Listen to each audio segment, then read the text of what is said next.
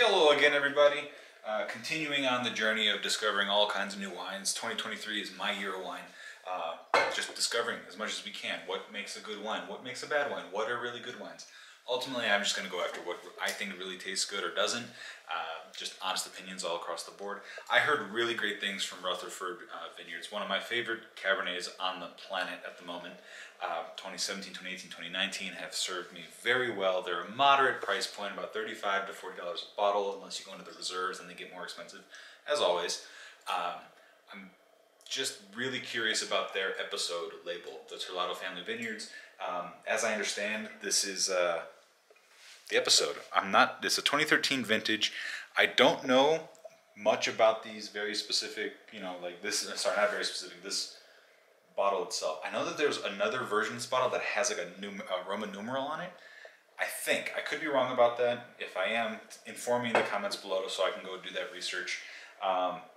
But my brother said, let's try this bottle out. So here we go. First impressions. It is a 2013. So the last time we did a 2013, it was the Opus 1 in a Magnum.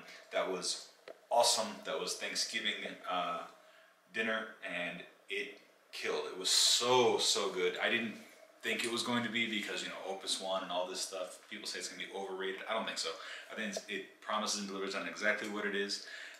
But that's not the bottle we're talking about now. Right now we're talking about a 2013 episode from the Terlato family, Rutherford Hill, California. Rutherford Ranch? Terlato Vineyards, Rutherford, California. That's what it is. So let's give it a quick open. What we're going to do is we're going to have we're going to do the right out the bottle sip. We'll see about it, and then we'll likely decant it. We'll come right back to it on the second glass in about 35 to 40 minutes. I promise this time we actually will. Cork looks pretty good, straight off the bat. We stumbled upon this as a deal. Don't want to say where exactly because, it's a thing. But it was a very good price point. One that I didn't want to not take advantage of. So, let's see what's going on. Alright, I mean, again, as I'm proceeding and learning this with you guys, right off the bat, I love the way that cork looks. Very narrow cork. Seems like it has some age on it.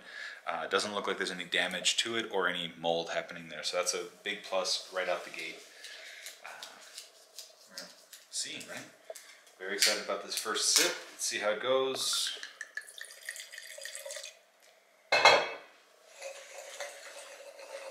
I love these glasses. We got to do a video on the Zalto brand glasses. So just delicate, elegant, hand blown, lovely glasses. Right out the gate, the rim, as I'm learning, is supposed to be something you look forward to. There's no clarity on it, which is cool. It usually has like a nice white halo or something, or clear halo going around it. It's hued. It's got very light, a little light brown, off red. That's kind of tinting the halo around the glass. So that's exciting. That's the first one. Good right off the bat. One sec. It needs a little bit of water, or it needs a little bit of time, I think. I'm not going to nose it properly right now. A little nose blind at the moment, but this is probably going to be pretty good. Let me decant it. We'll come back to you. Why not? Why did you not?